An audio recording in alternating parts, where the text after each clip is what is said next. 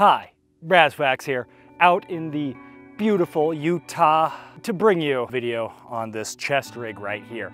Why am I doing this in the miserable 100-degree heat? I don't know, because it looks better, I guess. So come along on my journey of suffering as I literally give myself skin cancer in this beautiful weather to talk about this chest rig. I think it's about a year ago now that myself and Hopleyfield talked about our chest rigs in my living room with the lowest production style, production quality of all time. What am I at my job? What is this called again? While getting absolutely sloshed off of cheap beer and old fashions. It's been approximately a year later, and now I've used this thing, well, for a year, you can do the math. And I'd kind of like to give you my thoughts on how it's held up over this time. For those not in the know or who haven't seen those videos or simply don't remember like I do, because I had to actually look it up right before this video, this is the Vel System or Velocity System Hybrid. So what exactly do we get with the Vel System Hybrid? Well, it's actually a very simplistic pre-built sort of chest rig with a little bit of room for customization. So it's hard to tell initially, aside from the fact that this is Coyote and the rest is multicam. All you really get is, well, all you really get, it's a fair bit. 4 magazines, 3 pouches up front, and then you have 2 sections of MOLLE off to the side. It'll be obvious in the pictures, where you have 2x3 MOLLE sections where you can put different pouches for your customizing pleasures. Up front, we have 4 magazines. Honestly, I'm of the opinion that it can be either 4 or 3 magazines, but by God, I really do not like double-stacked magazines. There are very few scenarios that need all 8 magazines or all 6 magazines that are at all survivable, right? We're not in the same context as a military. I'm not saying don't bring more than 6 magazines, but that's what your backpack's for, right? So I like less magazines up front because I do want pouches, I do want magazines, but I also like to do this thing called going in the prone. So I'm a big fan of single stack. As you notice, or don't notice, there are no pistol pouches on this thing, or pistol magazine pouches. I'm not a pistol magazine pouch kind of guy. I think in the scenarios where you're gonna use a chest rig, well, bringing a pistol is a lot of extra weight in an environment where, well, frankly, what exactly is that pistol gonna do for you? I obviously can come up with scenarios where pistols are inherently useful, but it's a trade-off I'm willing to make. And this is one of the few chest rigs on the market that doesn't come with pistol pouches. So another reason why I ended up initially gravitating towards the Vel System Hybrid. So let's get a little bit more into how what the fuck is that? Let's get a little bit more into how I have mine set up. On the right side, we have a generic GP pouch where I just shove random bullshit in it. The default configuration is typically empty like this, and it allows me to put whatever I need for that specific day. For now, just for storage sake, more so than anything else, because you know how gloves and hats are. They just fuck off down a black hole somewhere and then you never see them again, so you keep buying more and more. So I store my hat and gloves in here. Honestly, I should get just a little hook for the glove so it doesn't take up the GP pouch. But generally, I actually run this empty and I can put, you know, generic stuff. Like I'm snacking on an MRE, like entree thingy. In here it goes. Little snacks for something else. Maybe it's my dog bowl if I'm doing more of a hike type scenario, whatever. Generally speaking, because I do this for a living, camera equipment can sometimes go in here. I like leaving it empty. Not every pouch needs to be filled to the brim, in my opinion. Having mission configurability is super good. This is a generic, I don't even know what the heck, GP pouch, surplus GP pouch. I might have gotten this one from Venture Surplus. I might have gotten it from eBay. You'll never know. As we come left to right, we have, as you can see, my medical pouch. It's a really simplistic medical pouch. It's got a gauze, it's got a ton of wrap, and that's really about it. My training or experience in first aid is distinctly last decade, in the 2010 time frame, and most of the problems back then were solved by you put the gauze on it and then you. And that's what I have all of my experience in. I've even taught a little bit of that.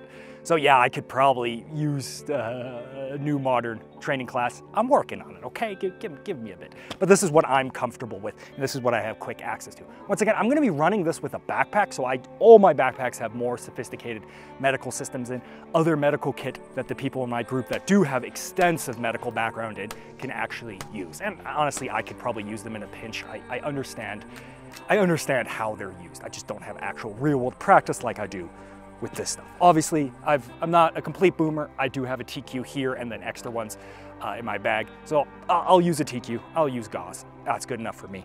Off to the side, I have a paint can opener thingy, or paint lid opener, and that's to get stuck casings out. None of my main rifles really get stuck casings. It's more so for testing rifles. And in the age of Tula coming to an end, it hasn't really gotten any use. In the middle pouch, I have kind of a generic pouch. I got my compass. I got some cleany bullshit, mainly for the winter. You know, this one's from OpsCore, right? It fits in this little stupid bag. And then I also have a notepad right in the rain with a pen. The notepad is not here because I'm doing chrono data over there right now. I'm waiting for my gun to cool down so I can shoot some groups with it. Anyway, for the compass, I'm a big fan of the Sunto. Honestly, I'm pretty sure generic Amazon compasses work just fine. I've just had one too many experiences where I'll be like, hey, someone draw an azimuth on that line, let's go head that way, and they'll give back a reading, and we'll start, and someone on an impulse will also pull up a compass bearing, and they'll get a completely different bearing. And then we'll figure out guy number one, because he had a cheap compass, just got back a false reading because the needle stuck or something like that. So I'm super paranoid about low quality compasses. So yeah, this one's a little bit more expensive. It's not, you know, a Lensatic style. It's just, but this is what I'm used to, and it works a little better on maps, which is typically where I'll actually use one of these. So yeah, I think it's like 40 bucks or something. They're kind of expensive, but in the final pouch, you guys have seen this. We got my RT Solo, my trusty little, my trusty little monocular. I've been over in great detail why I have this thing. I'm not gonna get into it today.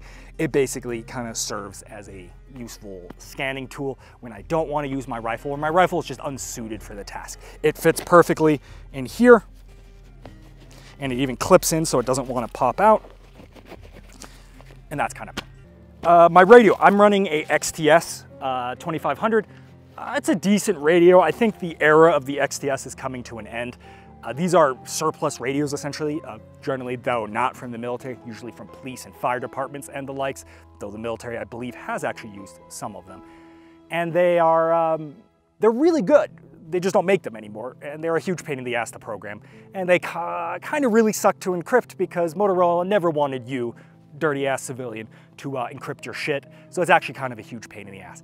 Add in the fact that these things are climbing up there in price, like even an unprogrammed, unencrypted one's like 500 bucks. It's getting a little ridiculous now. It still would make sense if you're willing to program it yourself or have someone program it for you, but the price is creeping up there. I'm guessing in a year it won't even make sense to buy these anymore. But my entire group has one, so I'm a fan of them. Up here, I got I don't remember what this is called, I'll put it on screen, Disco 32 Big Boy PTT. This thing is humongous, it's a big lad. But it's really useful. I've used it in a wide range of scenarios. Recently did airsofting with it. We've done multiple, full kit hikes and multi-day trips with these. I like these a lot. The versatility comes in the fact that A, I can leave it like this and it has its onboard speaker, so I don't need, contacts on, and I can just talk like this, like, hey, what's up? How's it going? Your water bottle fell out. Or, fuck, who knows? And yeah, I don't need to wear all that equipment. It's ready to go. I just turn the radio on and I can access it from here, from either the sides or just a big slap on the front, and I got speaker and microphone built in. However, should I want to use contacts, really cut down that signature, plug it in, put the headsets on, and now it's just a giant oversized PTT. Super flexible.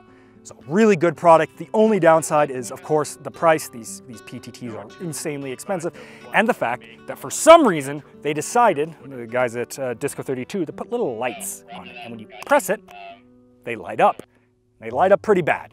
Under nods, it's a serious compromising effect. You could see it from almost 100 yards away as you press the PTT and you're at the correct angle. I've tried spraying over it. I tried Sharpieing over it. The damn thing is always glowing, and it's actually a problem. I think should something ever kick off, I'm taking a screwdriver and stabbing the fuck out of those LEDs to fix that. So that's my only gripe, except maybe also these coils. I don't really like coils.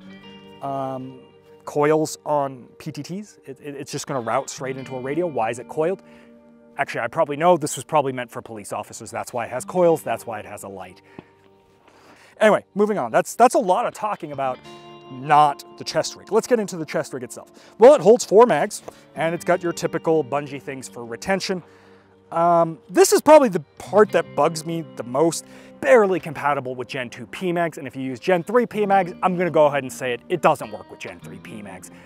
It's really hard to show you right here. I'll roll in some footage, but the lips on the Gen 3 PMags catch on the actual, you know, like the webbing, the dividers, and you can't get those magazines in. And once you got them in, you can't get them back out because all the mags are pushing against each other, and that lip basically traps the magazine in. It's a fucking huge pain in the ass. With Gen 2 PMags, it's a little better, but ultimately because the Gen 2 PMags are just a little bit wider and significantly more, you know, frictioned, for the lack of a better term, you end up with a situation where you'll load 3 mags in, and that 4th mag, wherever it is, usually over here, I can't get in because it's being pushed over. There's not enough room. If you switch over to metal mags, based, everything kind of just solves itself. There's so much less friction that you can re-index these pretty decently, and you know, they go in far easier because they're just smooth as my brain. So yeah, you're kind of forced to use Stanags with these. Something to consider though. I don't like that these are double dividers, right? So I'll show footage once again. There's these double dividers, and every time you try to re-index on these, it tends to catch on those double dividers and bow them inward, and you just end up in a situation where it's tough to re-index this thing. So ultimately, I almost never re-index mags on this chest rig. It's just not doable in the heat of the moment, especially if you already have other mags in. That's actually why I have this. Yeah, it's a Flatline Fiberco mag dump pouch. It folds away quite conveniently. I'm not a big mag retention kind of guy personally. I'm generally gonna run my mags, and if I need to do a tack load, I'm putting it in my pocket. Why? My pocket has way better retention than something like this, and there's nothing in my pockets. So generally, I don't really use this. Occasionally, there's reasons for me to shove extra bullshit onto my chest rig. Maybe I pick up something, maybe it's someone else's mags, or maybe my pockets are just unavailable because I'm wearing skinny jeans. So yeah, in that case, use something like this. It's not a huge deal. I don't have it out very often because it is a giga snag hazard. So yeah, that's worth considering. So yeah, overall, it's kind of holding up. We're starting to lose some of the stitching that hold the mags in, but that's kind of a thing with nylon gear. It wears. And I've been using this pretty heavily over a year. I give it about another 6 months till we lose the stitching between here if I continue to use metal mags, which are far harsher on chest rigs like this, and it'll probably blow out. And then I'll have someone restitch it for me, and I'll have another 2 years to go. So not a huge deal at all. Some extra, get the fuck in there. Some extra things to note, I guess, would be, yeah.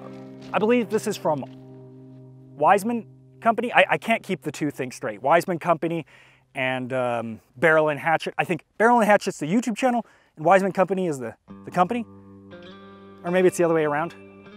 Yeah, they're hard to keep apart. They're basically the same people. But the guys down in Florida at JTAC Ranch, they sent to me one of these to try out. I've been trying it out for about 6 months now on multiple rucks and you know, just generic shooting, especially with backpacks, which is where something like this might come into play.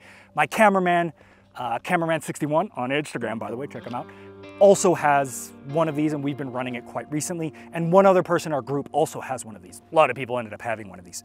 They're quite nice. So the benefit of these is that because they're a flat surface and they're quite large, the ability for your straps to go, you know, inboard or to rotate is significantly reduced.